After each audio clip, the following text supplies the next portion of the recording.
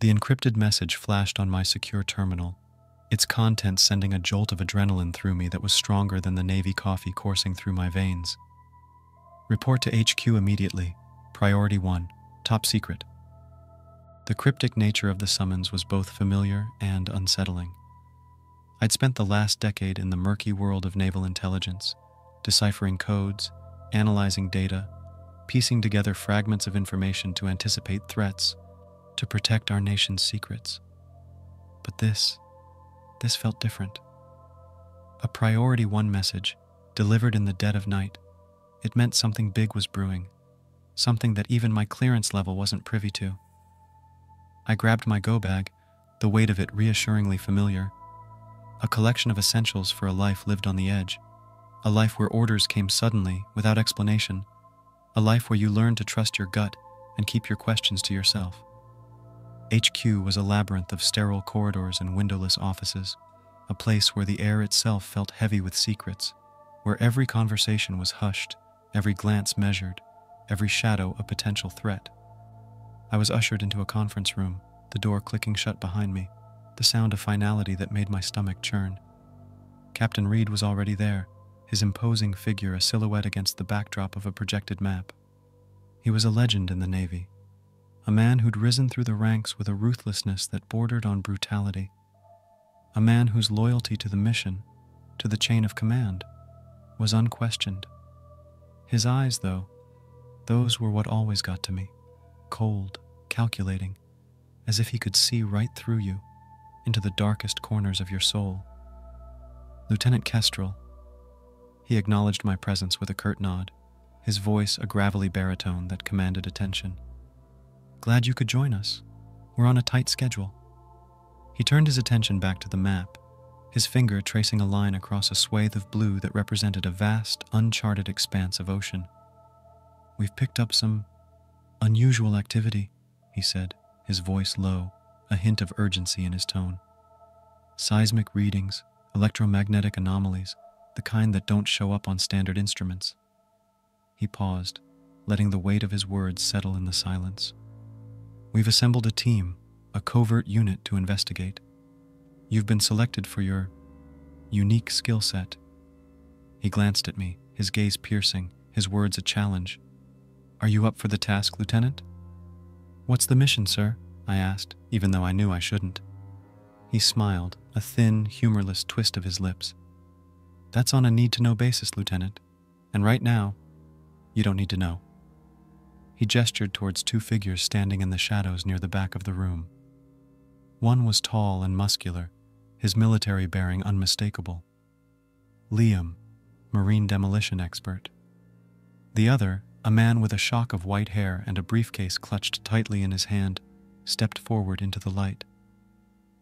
Dr. Keller, the man said, his voice surprisingly soft, a gentle counterpoint to Captain Reed's gravelly growl. Geophysicist. I'll be advising on the scientific aspects of the mission.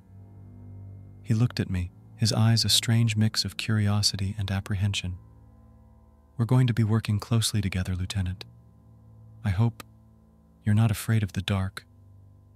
A shiver ran down my spine. The darkness. It wasn't the literal darkness of the deep ocean that worried me. It was the darkness of the unknown, the shadows that lurked in the corners of our understanding, the secrets that the government, that men like Captain Reed, kept hidden from the world.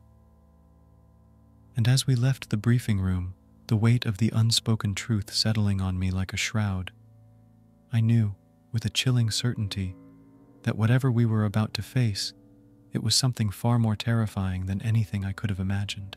The air was thick with the smell of salt and diesel, the rhythmic thrum of the engines a constant reminder of our isolation. The Orca, a state-of-the-art submarine, cut through the choppy waters of the North Atlantic, heading towards a point on the map marked only by a string of classified coordinates. I stood on the bridge, watching the gray expanse of the ocean roll beneath the steel hull.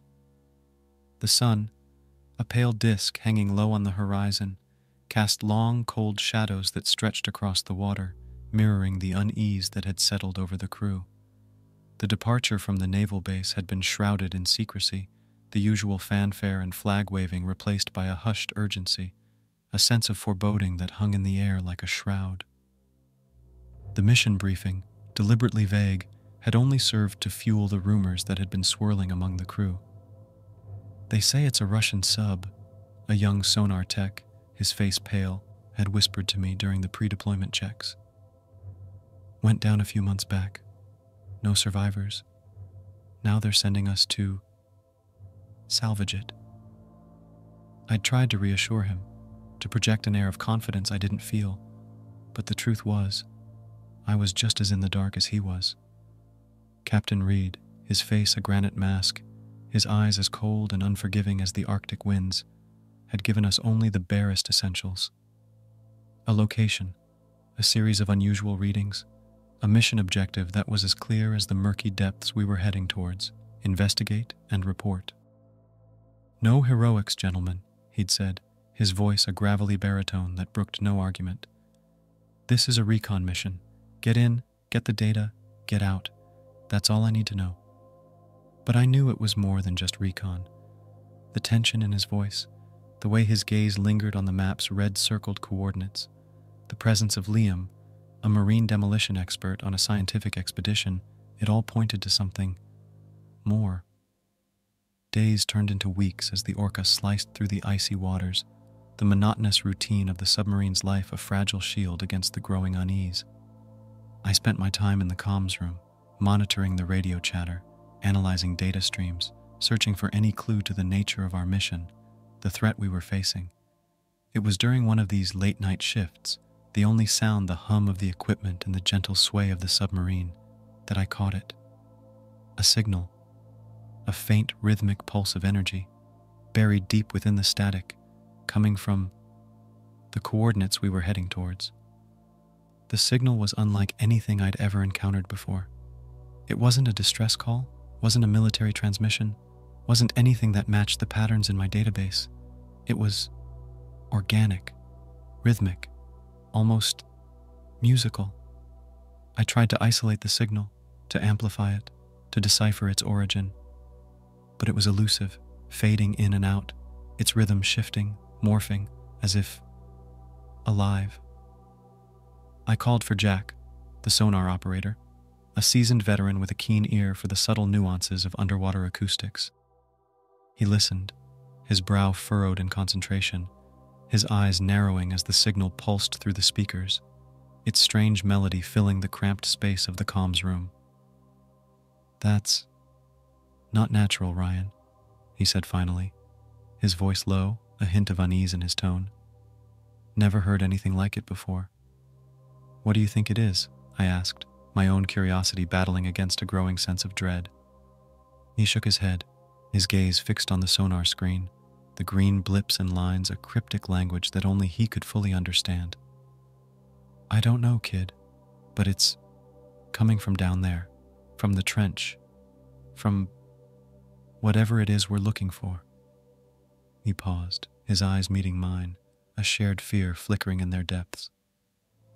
"And I don't think it wants to be found." The air inside the Orca grew thick with anticipation as we neared our destination. The dive, a slow, steady descent into the abyss, felt like a journey into the heart of darkness. The deeper we went, the colder the water, the heavier the silence, the more palpable the tension among the crew. I sat at my station in the comms room, the glow of the monitors casting an eerie green light on my face, the rhythmic hum of the sonar a constant, pulsing reminder of the unknown that surrounded us. The signal, that strange, organic rhythm I'd picked up days ago, was stronger now, its presence a constant murmur in the background, a whisper that seemed to weave its way into my thoughts, my dreams. "Approaching target depth," the captain's voice, clipped and authoritative, crackled over the intercom. "All stations, report." The responses were curt, professional, each crew member masking their fear with the practiced calm of seasoned sailors. But I could hear the tremor in their voices, the subtle shifts in tone that betrayed their unease. "Sonar, report," Captain Reed ordered. Jack, his voice tense, his eyes fixed on the sonar screen, hesitated for a moment before responding. "Readings are anomalous, Captain. There's something down there. Something big. Can you get a visual? Negative, sir. The water's too murky. The signal's interfering with our sensors. Interfering? Dr. Keller's voice, a mix of excitement and apprehension, crackled over the intercom. That's remarkable. The energy source must be immense. Doctor, we're not here to speculate, Captain Reed snapped, his tone brooking no argument. We're here to gather data. Stick to your protocols.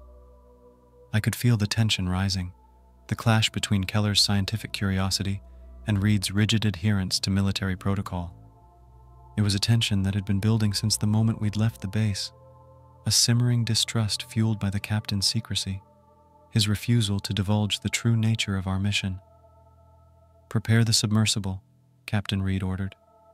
Liam, you'll lead the recon team. Kestrel, you're with them. Dr. Sarah, you'll be in charge of sample collection and analysis. My heart hammered against my ribs, a frantic beat against the growing dread.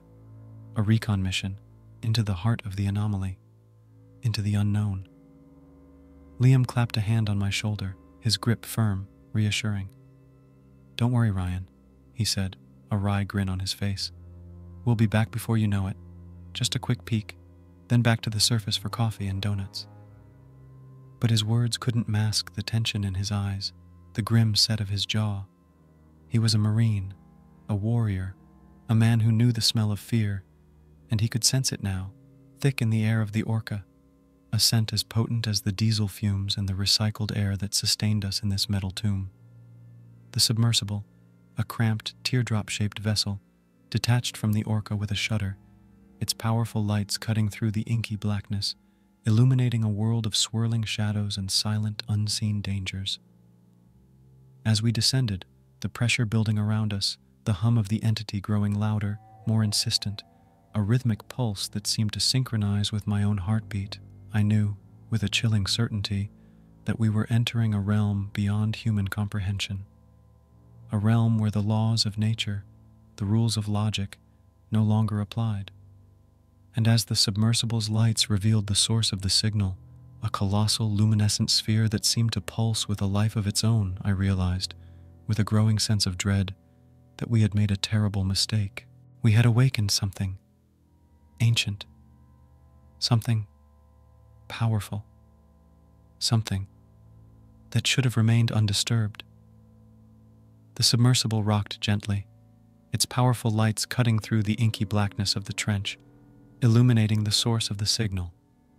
A sphere of impossible size, its surface a mosaic of swirling, iridescent colors, pulsing with a hypnotic rhythm. It was like something out of a dream, a vision from a science fiction novel, a testament to the universe's boundless capacity for wonder and terror. What the hell is that?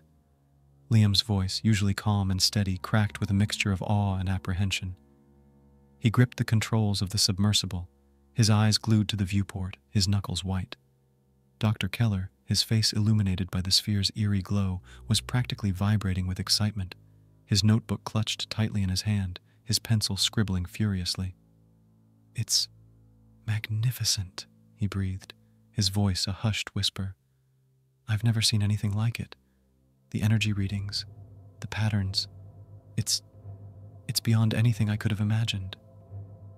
Dr. Sarah, ever the pragmatist, her gaze flitting between the sphere and the submersible's instrument panel, was less enthralled. We need to proceed with caution, she said, her voice tight.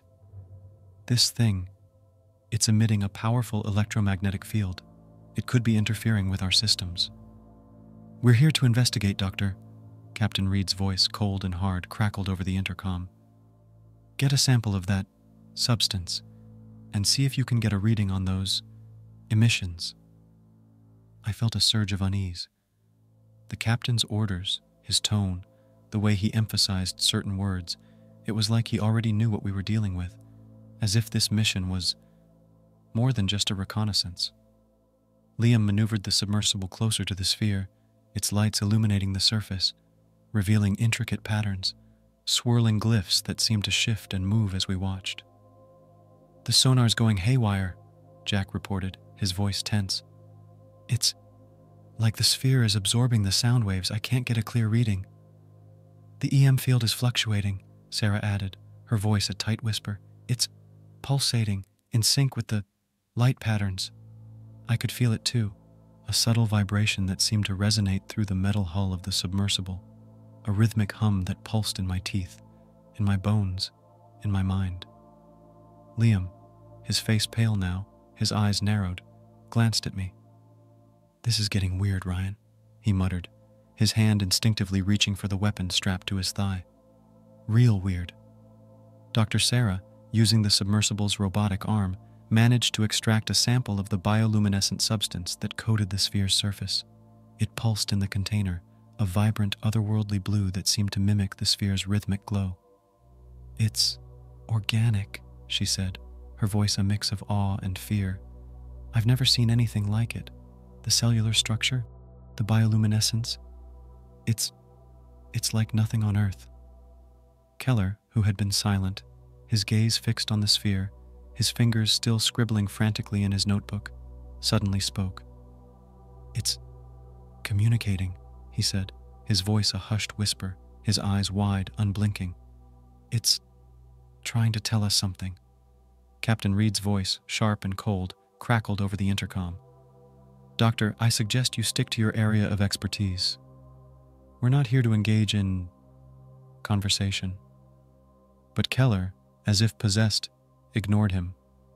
He reached out a trembling hand towards the sphere, his fingers tracing the swirling glyphs, his lips moving silently as if reciting an ancient prayer.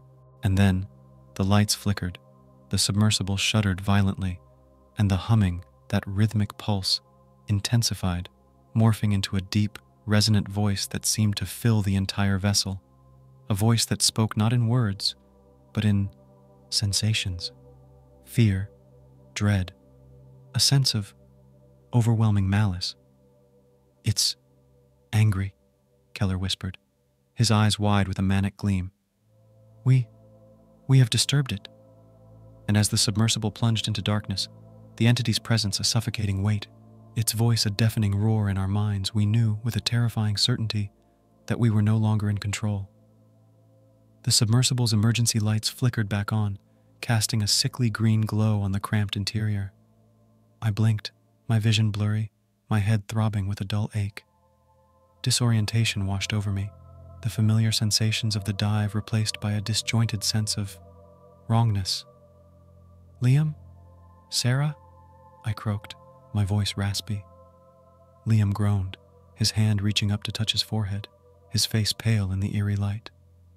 Dr. Sarah was slumped against the control panel, her eyes closed, her breathing shallow. What the hell happened?" Liam muttered, his voice thick with confusion. We lost power," I said, my gaze darting to the instrument panel, the needles on the dials jumping erratically, the digital readouts a jumble of nonsensical symbols. "That's not possible," Liam said, his brow furrowed. "This sub has multiple redundant power systems, an EMP. That's the only thing that could—" He trailed off, his eyes widening as he turned towards Dr. Keller, who was sitting motionless in his seat, staring out the viewport, his face illuminated by the sphere's eerie glow, a serene smile playing on his lips. Keller's notebook lay open on his lap, the pages filled with frantic scribbles, the ink smeared, the words a jumble of scientific jargon and cryptic phrases that made my skin crawl. "The sphere. It spoke to me," he whispered, his voice a distant echo, his eyes still fixed on the glowing orb outside. It showed me things beyond our comprehension." "Keller, snap out of it," I said, reaching for him, my hand hovering over his shoulder. But something in his gaze, a coldness, an emptiness, made me hesitate. "It's no use, Ryan," Liam said, his voice low, a grim understanding in his tone. "He's gone. Whatever that thing is, it's got him." A chill, deeper than the frigid waters outside, ran down my spine. I'd seen that look before, in the eyes of men who'd been pushed beyond their limits, men who'd seen things they couldn't unsee, men who'd lost their humanity. "We need to get back to the surface," I said, my voice tight with urgency. "Now." But as Liam reached for the controls, a wave of nausea washed over me. The submersible, instead of rising, was descending. "What the?" Liam muttered, his hands moving frantically across the control panel. "The ballast tanks. They're not responding. We're going deeper." "It's the sphere," Keller whispered, his voice a hollow echo in the cramped space. "It's drawing us in." The humming intensified, vibrating through the hull, through our bodies, through our minds. And the whispers, those faint, unsettling whispers that had haunted the edges of our consciousness, they were louder now, more insistent, a chorus of voices that seemed to emanate from the water itself, from the very walls of the submersible. "Welcome, join us. Become one with the deep."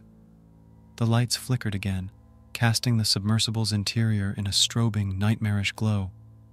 The instruments spun wildly, their needles dancing a chaotic ballet, the readouts a jumble of meaningless symbols.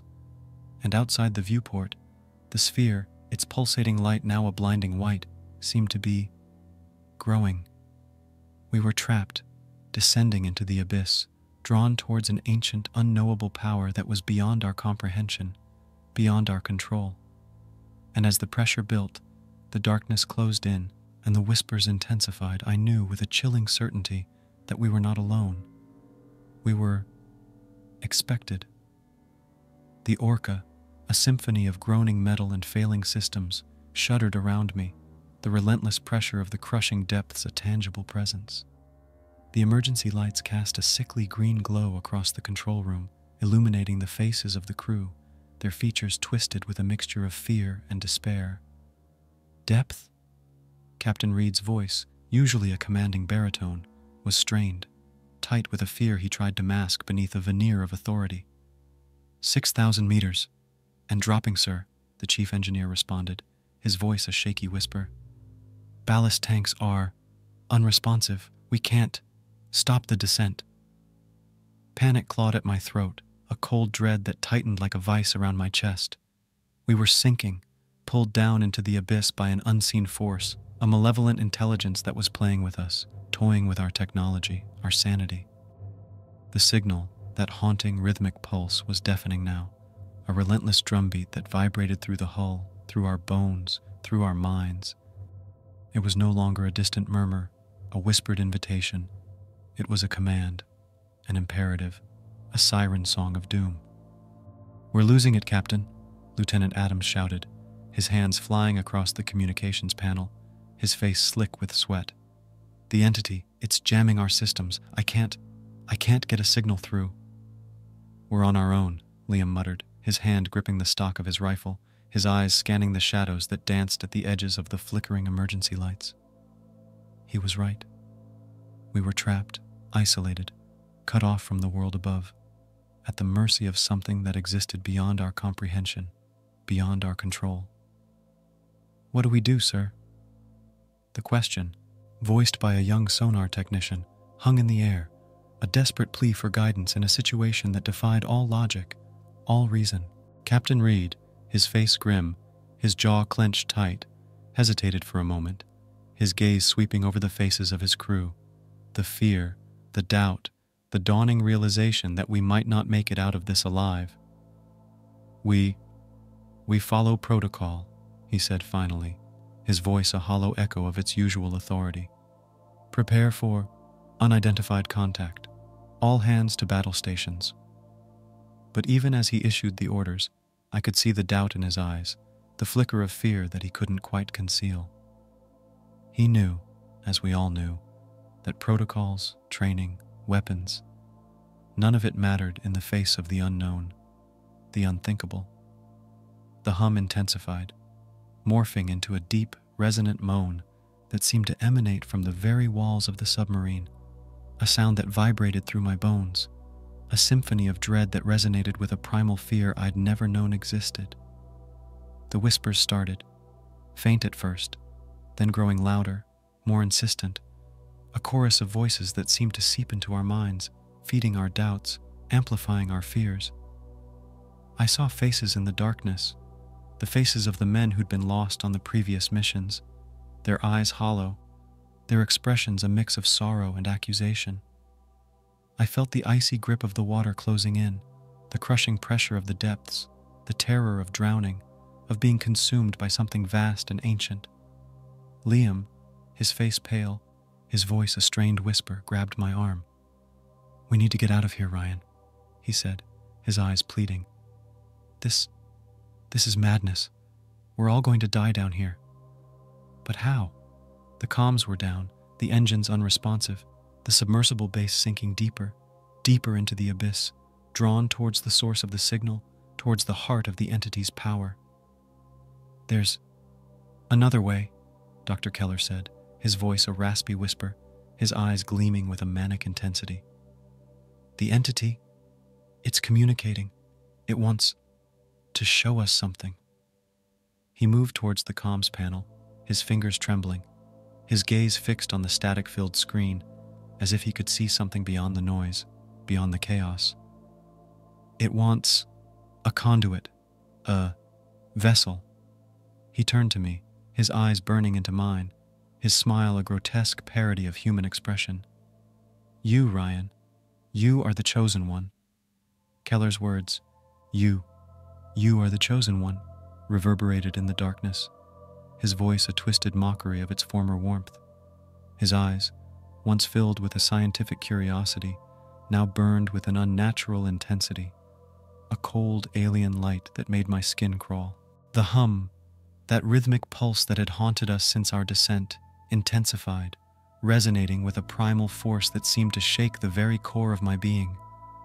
I could feel the entity's presence, a suffocating weight pressing down on us, its whispers slithering into my mind, tempting me with promises of knowledge, of power, of a truth that lay beyond the veil of human comprehension. "Get away from him, Doc," Liam shouted, his voice a raw bark, his hand reaching for the pistol strapped to his thigh. But Captain Reed, his face a mask of grim determination, stepped forward, blocking Liam's path. "Stand down, Lieutenant," he said, his voice a low growl. "We have our orders. We will complete the mission." "Sir, with all due respect," Liam argued, his eyes wide with a mixture of fear and defiance, "the mission's gone to hell.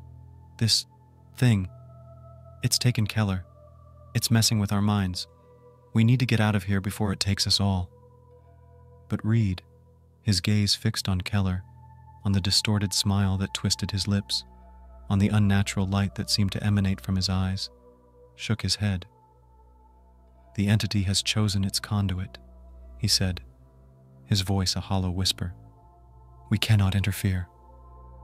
"Interfere?" I shouted, my own fear boiling over into anger. "It's killing us. It's driving us mad. And you're just going to stand there and let it happen?" But Reed's eyes, cold and calculating, met mine, a warning in their depths. "You don't understand, Lieutenant. This is bigger than us, bigger than the Navy. This is about the future of humanity." He turned back to Keller, who was now chanting in that same guttural language, the words a rhythmic pulse that seemed to synchronize with the hum, with the beating of my own heart. "Doctor," Reed said, his voice a low, respectful tone, "what are your instructions?" Keller, or whatever entity now controlled his body, his mind, his very soul, tilted his head, his gaze sweeping over us, his smile widening, the needle-sharp teeth gleaming in the flickering light. "We require a vessel, a sacrifice." His eyes fixed on me. "Lieutenant Kestrel will serve." The crew gasped, their faces pale, their eyes wide with a mixture of horror and relief. I stumbled back, my hand reaching for my pistol, but Liam, his face a mask of grim determination, grabbed my arm. "We're not letting them take you, Ryan," he whispered, his voice a low growl. "Not without a fight." He pulled me towards the exit, his hand on my shoulder, his grip firm, reassuring. "We're going to get you out of here, buddy. I promise." We fought our way through the corridors, the air thick with the stench of fear and sweat, the whispers chasing us, taunting us, promising us oblivion. The station creaked and groaned around us, the lights flickering erratically, the metal walls sweating with a cold, damp fear. I could feel the entity's presence, a suffocating weight that pressed down on us, its influence a poison seeping into my mind, twisting my thoughts, my perceptions. I saw flashes of my past, my childhood, my family, my wife, their faces twisted into grotesque masks of pain, their voices distorted, mocking, accusing. You failed us. You let us down. You're not worthy. But Liam's voice, a steady beacon in the storm of madness, cut through the whispers. Focus, Ryan. Don't listen to it. It's trying to break you. He pushed me forward, his hand on my back, urging me onward, towards the escape hatch, towards the flimsy hope of the surface, towards freedom. But as we reached the hatch, a metal barrier against the crushing depths, a horrifying realization dawned on me. The whispers, they weren't coming from the entity. They were coming from inside my own head.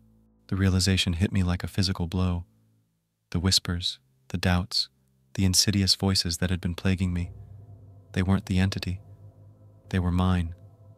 My own fears, my own regrets, amplified, distorted, weaponized against me. Liam, I said, my voice a strained whisper, my hand trembling as I reached out to touch his arm. The rough fabric of his combat fatigues a grounding sensation in the swirling chaos of my mind. I think it's got me too. Liam's eyes, hard and determined, met mine, a flicker of understanding passing between us. He didn't hesitate. He grabbed my arm, pulled me close, his voice a low, urgent growl. We're getting out of here, Ryan. Together. Don't fight it. Let it fuel you. Use its anger, its fear against it. He shoved me towards the escape hatch, his hand a firm pressure between my shoulder blades. Go. I'll hold it off. Get to the surface. Get help. I didn't argue. The whispers were screaming now, a chorus of madness that threatened to drown out any rational thought. I could feel the entity's pull, a seductive siren song that promised oblivion, an end to the torment. But Liam's words, his belief in me, his willingness to sacrifice himself, it gave me a sliver of hope, a reason to fight. I clambered through the hatch, the metal cold against my skin, the sound of rushing water a reminder of the unforgiving depths that awaited us if we failed. The escape pod, a cramped metal sphere designed for emergency evacuations, was our only chance. I slammed the hatch shut, the bolts locking into place with a reassuring clang, a temporary barrier against the chaos that was unfolding outside. The emergency lights flickered, casting the interior of the pod in a strobing red glow, the air thick with the stench of sweat and fear. I strapped myself into the pilot's seat, my hands trembling as I ran through the pre-launch sequence. The whispers were relentless now, their voices a cacophony of doubt, of despair, of the entity's insidious influence. You're weak. You're a failure. You'll never escape. But Liam's voice, a distorted crackle over the intercom, cut through the noise.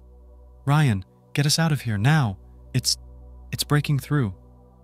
I hit the launch button, the pod shuddering violently as it tore free from the collapsing base, its engines roaring, a defiant scream against the crushing pressure of the deep. I could hear the entity's rage, its frustration, as its grip on the base, on our minds, weakened.